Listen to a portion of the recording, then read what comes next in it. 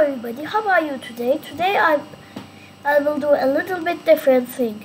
I will react to a video called Why I Still Use Windows 7 from Trigger Zolt, and he already reacted. He made a video about it, but I will make a react. Let's watch the video and see my opinions. Firefox. I use Firefox, not Edge, because Edge is just too bland. And I use Firefox because of the Google Safe browsing. And now I will go to YouTube, youtube.com.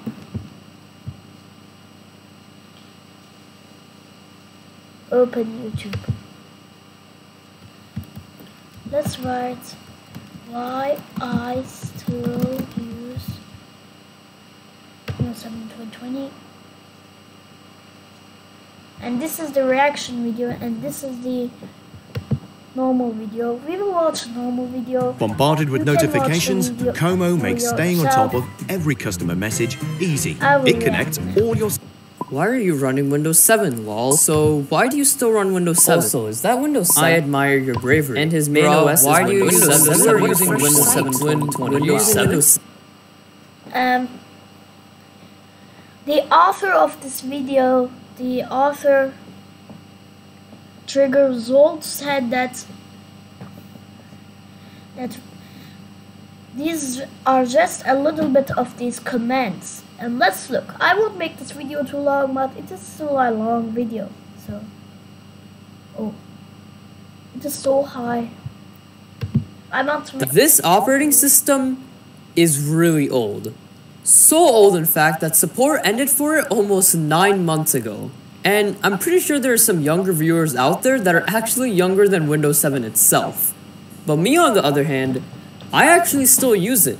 Ooh. That's kind of weird. Why haven't I moved on to a more modern operating system? Well, let's talk about my possible alternatives. First up, Windows 8.1. Now,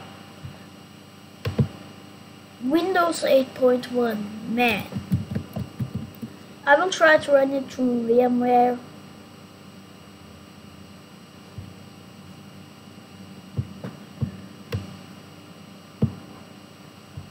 Power on this virtual machine. Okay. Yes. Virtual device. Oh. We don't care about virtual devices.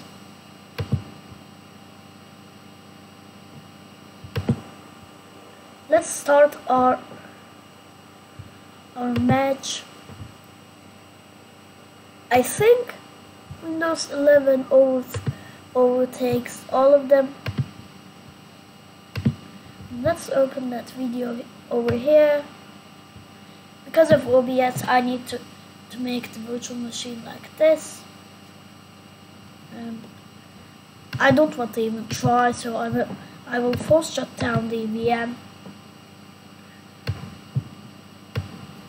Let's X out of this VM and let's continue watching. Now, I actually use Windows 8.1 on my Surface Pro 3, and I think it runs exceptionally well on a device like this. It has a touch screen, and I can fold it into a tablet, and I think this is one of the best operating systems you could put on a device like this.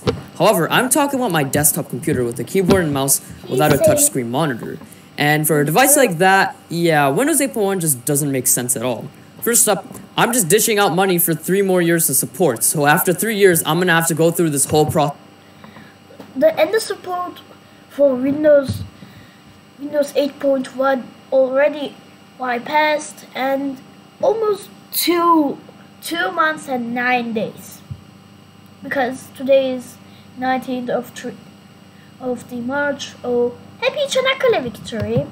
This is all over again. Secondly, the start screen is just bad on a desktop computer. Elements are so big in the start menu that it's just not an intuitive experience for keyboard and mouse users. And I could do some readjusting to Windows 8.1 to actually make it work well, but it just takes away from the cleanliness.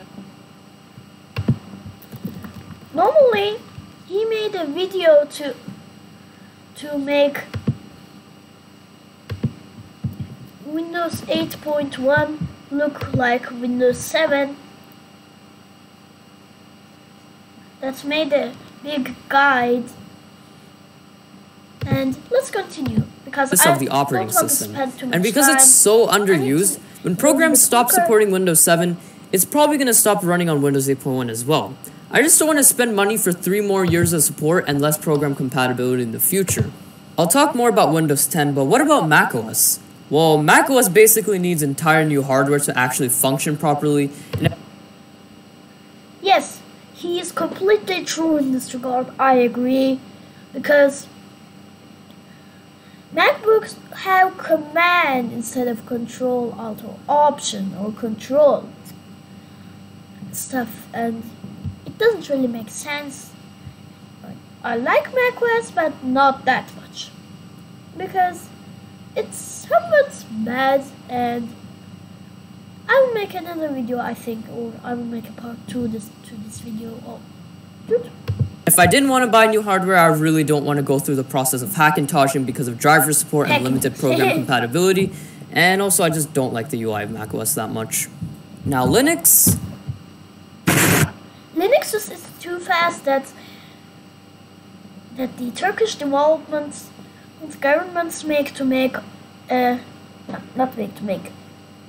want to make a new operating system in 2040s or 2030s with the so-called TRT Net and TRT Radio Net, which has an Instagram account. Check out that, it's very cool.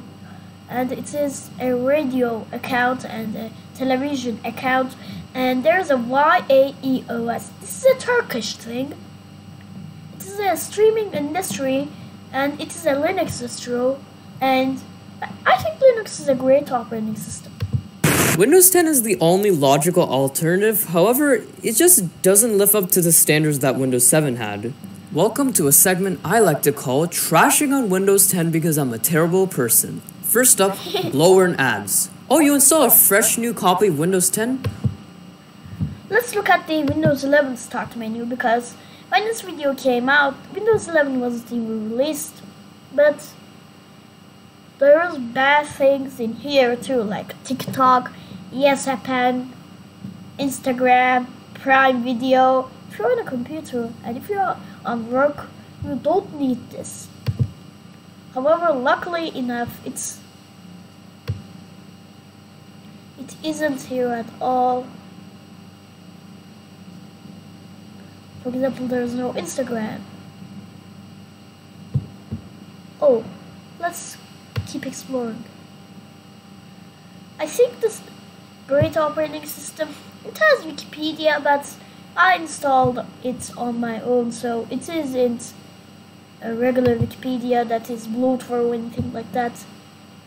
And by the way, I have an Aero Glass theme like Windows 7 because I like Windows 7 law like him, but I think Windows 11 overtakes it. Oh, we'll go into the start menu to check out our free apps like Candy Crush Soda Saga. And while you're there, check out our other great third-party apps. For an operating system that markets itself with the phrase, get things done, and that it helps you focus, I find this really obnoxious that there's storage being filled up with really unnecessary ads and bloatware. And every time I uninstall these apps, I feel like they reinstall themselves again every single time. Windows 10 also has a very bland UI with very flat and inanimate elements. Windows 7 has the advantage of Windows Aero, and Windows 8.1 does have a similar UI, but it's much more colorful and alive, especially considering live tiles are flipping all the time and not like every 2 minutes on Windows 10. A lot of this could be fixed, by the way, if it wasn't for Windows 10 breaking themes all the time. And here's a big one. Terrible quality feature updates. I feel like every single time... Let's look at the feature updates. Check for...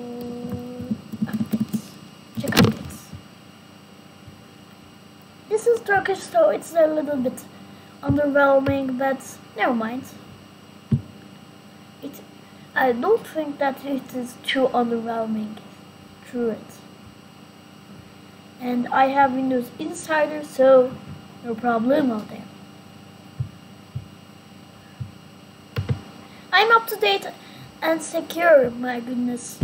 Time a feature update was released, Something has to break, whether it's a program refusing to run properly, to the entire operating system just being a garbled mess. This was one of the biggest reasons why I hate the tablet mode in Windows 10, but luckily enough, there isn't any tablet mode at all on the Windows 11. It has sticky touch elements and it has rounded corners. This has square corners because of the picture-in-picture mode. I actually downgraded to Windows 7 back when I used Windows 10 from 2015 to 2017. However, on top of that, there's also many inconsistencies and duplicate programs, which is one of the most controversial things about Windows 10. And you know what? I'll keep this short. Different right-click menus, different setting. For example, this is its own, but I think it is just a too bland thing that just has a shortcut to task manager and taskbar settings. In the link, it's just had taskbar settings, but in the 2020 H2 updates, I think it's better. Control menus, different paint programs, and the list goes on. There's so many. Not perfect, but Windows 11 solved it. For example, there's still both control.exe means control panel. It's in Turkish, so it's a little bit underwhelming. And it also has settings, so it is not that much big of a difference. But there's no more Paint 3D and Internet Explorer. Or Windows Media Player, you can just disable it. So I don't say anything. But I think Microsoft Edge is just too bland. Instead, I just use Firefox, because Firefox is just better. It uses Google Safe Browsing Magnets. Duplicate programs and inconsistencies in Windows 10 that it just boggles my mind that they didn't fix this yet. There's also the in-your-face aspect of Windows 10, including it begging you to upgrade to the latest version, sometimes without the user's consent, and I've seen this happen a lot. But the big downside, which is a drastic turn for Windows 11, is that Microsoft account. The local account thing has been removed, and it is a little bit hard. It is not intuitive at all. And if you don't know what you're doing during setup or post-installation, you'll sometimes be forced to use a Microsoft account no matter what. I'm pretty sure in an update last year, they actually removed the ability to create an offline account during setup, and that really annoyed me and a bunch of other users. There was a workaround to it, but it just boggles my mind that they're trying to force this into the user no matter what you do. And sometimes people don't want to use a Microsoft account, but Microsoft is shoving it in their throats no matter what. And there's also suggestions everywhere throughout the operating system whenever you're doing something, but I'm pretty sure there's a way to disable that via settings. Windows 10 is also a lot less stable and smooth compared to its predecessors, especially if you're using older hardware and for those using a mechanical hard drive instead of an SSD, which yes, I use a hard drive because I need more storage. I feel like this also has something to do with feature updates being released twice a year with little optimization from both Microsoft's side, as I've stated before, and the program developers' side because they now need to update their programs for newer versions of Windows 10 depending on how the update affects their programs. However, because the updates are being released twice a year, the cycle happens all over again in the span of about 6 months. With a combination of desktop and tablet UIs, there are times when some elements are just so big in Windows 10 that it just doesn't make sense for mouse and keyboard users. Like the settings in the Settings app being big and spaced out, the calculator buttons being larger, File Explorer menu bars being bigger, and so on. Windows 8.1 does keyword most of this differently because it tries to separate desktop and touch. The touch is in the start screen with all your apps, and the desktop part is in the desktop app. So everything you'd want to do with the keyboard and mouse are found in the desktop app. Windows 10 instead tries to combine all these elements into one, and it just doesn't work well. Oh yeah, and Cortana is basically useless. Wow, that was kind of mean actually. She's mostly useful in a mobile environment when I'm in a hurry and I need to do something quickly, and I feel like this is where virtual assistants thrive. But in this case, I'm sitting down and taking the time to finish my work, so it's kind of pointless to me. There are some useful features to Windows 10, like extra desktops, but the cons outweigh the pros for me. Windows 10 just feels incomplete and not yet matured, So I just don't feel like this is justifiable. And I'd have to deal with all of this for what? Security updates? Which brings me to why Windows 7 is just better. And I'll try to skim through this section a little bit quicker, but Windows 7 is just much more stable, quicker, and smoother, no matter which hardware you're on, whether it's newer or older, or if you're using an SSD or a hard drive. It's also less in your face all the time. It actually just lets you get things done without any disturbances, and you're not being begged to use a Microsoft account or update the operating system all the time. It's way more consistent than Windows 10, and it's much more reliable as well, meaning that nothing breaks after an update all the time. There's also no bloatware, like the preloaded programs are actually useful. Like seriously, Windows accessories are basically all I need preloaded. Why do I need Candy Crush Soda Saga preloaded with Windows 10? It also has hands down the best start menu of all time. Like it's so simple and yet so useful at the same time. I barely have to do any modifications to have a good user experience. And also, just as a side note and a bonus fact, that Windows Aero Glass transparency is like the best thing ever. It looks so good. The OS is also designed for keyboard and mouse users, so element sizes make sense and it's faster for me to do certain tasks. In my eyes, Windows 7 was basically the final version of Windows to add some actual useful features just like Vista and XP. And afterward, either just changed major parts of the Windows formula for better or for worse. And this brings us to the final point of this video, which everyone's been waiting for. Am I worried about my security? No. I made a Windows 7 survival guide video back when Windows 7 ended support, explaining ways you can keep yourself secure after 2020. But I'll simplify my points. Web browsers are still up to date, antiviruses are still up to date, the majority of other programs are still up to date, and we have brains. Windows Update is not only just one layer of security, but it's honestly the last layer of security because all the other factors I just mentioned basically. When the operating systems like in the support, for example, if I go to let's say WinRAR, let's run WinRAR. It says that it is still not WinRAR, but not WinRAR. If you launch CMD and write var, CMD is not working. Var, it says version 10.0.2. This means 10.2 is the version of the operating system NT version. Windows 7 is version 6.1, and for example, WhatsApp is a Windows 8 application, so it can't run on Windows 7 because Windows 7 is like under support, and Windows 8 is under support too. So everything is just moved on to Windows 10 and 11 now, and maybe Windows 10 is older. Basically supplement this lack of security updates, and they're the first layers that viruses go through before they get to Windows Update and Windows itself. And besides, this operating system was last updated in January of 2020.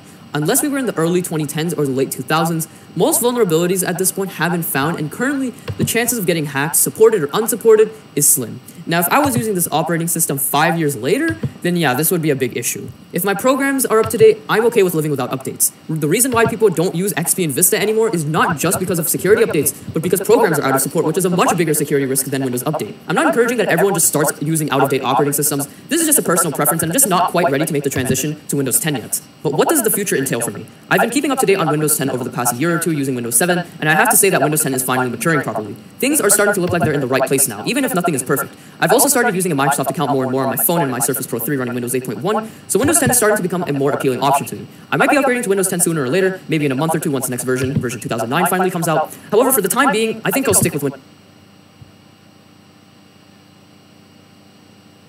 Okay, I think my predictions or my things are up to Windows 11. Like, subscribe, and goodbye.